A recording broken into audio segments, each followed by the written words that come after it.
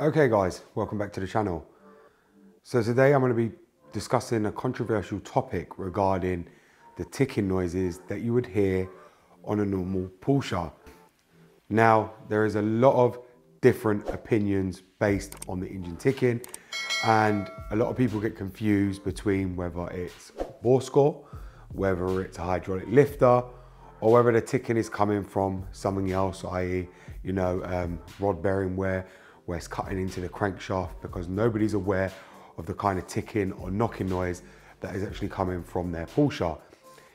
Now, obviously, I don't want to keep this video too long because obviously, like I'm going to say here, I'm very new to the Porsche world, and everything I know, and from what I know from owning my Porsche Boxster, which does this exact same thing, I've come to find out this is a normal common trait with these cars.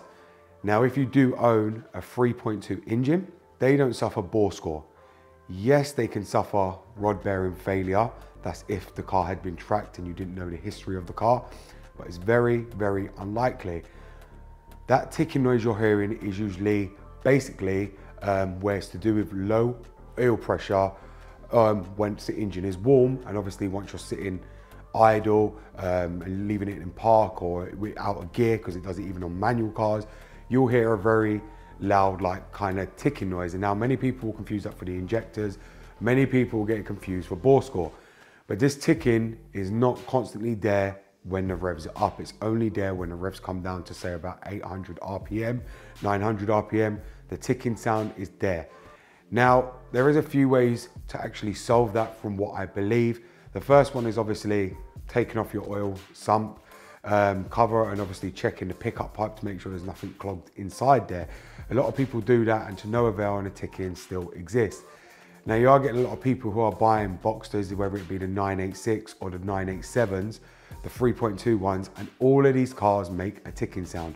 My friend bought a 986 Boxster. His makes the same exact ticking sound that my one does on idle once it's warm as well, regardless when it's in park. When you put it in drive and it's got weight, where the torque converter engages, it stops the ticking sound. Now, a lot of people do believe as well it's chain snatch, which is where the chain snatches the moment you pull it into gear. And obviously it's got a little bit of slack in it between the sprockets and the chain, which causes the ticking also. But there's a lot of people who believe it's to do with low oil pressure when these cars are warm as well, and there's just nothing you can do, because as you guys know, these are sports cars. They're not really made to be sitting idle. They're made to be driven, and therefore a lot of people start tearing their whole engine apart, hoping it's going to solve the issue. And there is many people, if you look online, many companies as well, where they've literally overhauled the whole engine based on this ticking noise, found the hydraulic lifters to be good, found everything to be good, to only end up with the car still ticking when they rebuild the engine and pull it all back together. There was no scoring, there was nothing.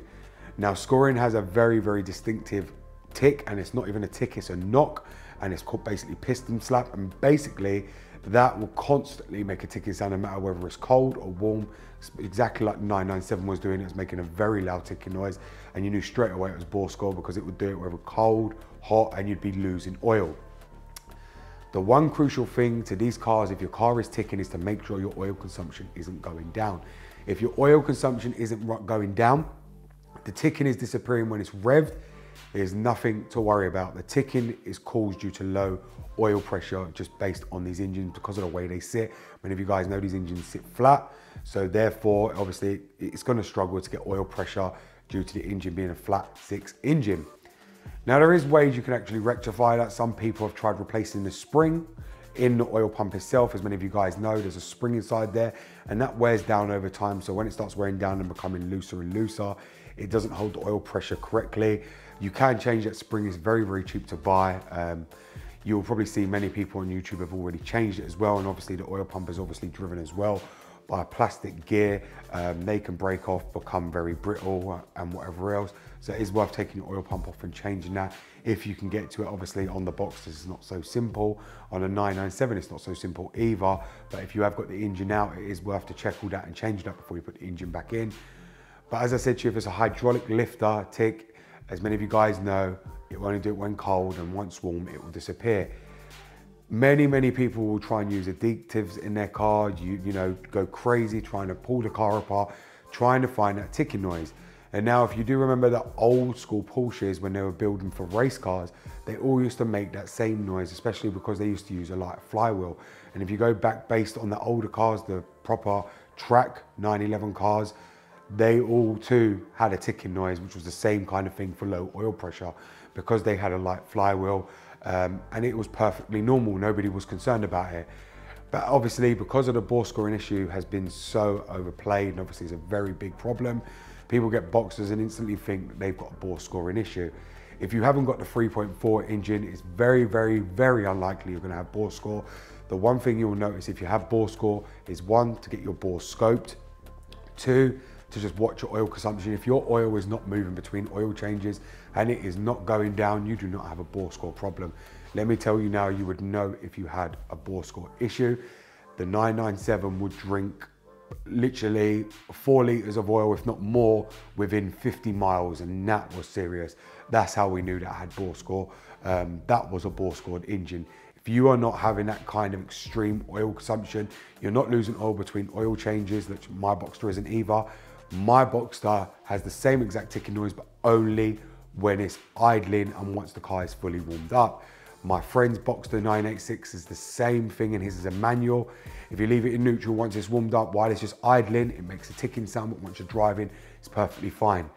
There is a lot of people on YouTube buying Porsches, especially the Boxsters, and because obviously they're very, very great sports car and a bargain value sports car, the best bargain value sports car you can buy for, you know, just sub of 20 grand, near 10 to 15 grand, you can buy one of them, and they offer a lot for the money, probably the best handling sport roadster on the road you can buy. And you know, you've got to remember, it's a luxury sports car as well, so you're getting the best bang for your buck as well. So a lot of people are getting these at the moment, worrying about that ticking sound, and there is nothing to actually worry about. It's very, very normal for these to actually tick on low oil pressure. So if you do have that issue, do not worry about it. It's very, very common for these to be ticking. Like I say, do not warm them up. These are not meant to be warmed up. These are made to be driven straight away, not sitting there idle, not letting them warm up. Get in, drive it, keep the revs low, below 3,000 RPM until the car fully warms up, and just drive it. Do not sit there idling these cars. These cars are not made to idle, and this is why a lot of the issues come around from bore scoring, because people just sit there and let their cars idle. That is no good for the engine. That's no good for the internals either. It's no good for nothing on the car whatsoever. That's how bore scoring starts going on as well, by people idling the car from cold start. Just drive straight off and it will save you a lot of time and a lot of money. These cars are not made to sit around. These cars, if you're gonna let them idle and just keep sitting there, letting them idle for fun, these cars are really, really not for you. And if you can't deal with the ticking, then sell it to someone who actually understands them, because the ticking is very, very normal on these, and there's no getting away from it. I thought there would be, like I said, but my friend purchased a 986. His is a 2004 and his does exactly the same thing. He's got the same engine I have underneath my 987, and his one does exactly the same thing, and even though it's a manual, it gives him no issues whatsoever, the same as my one.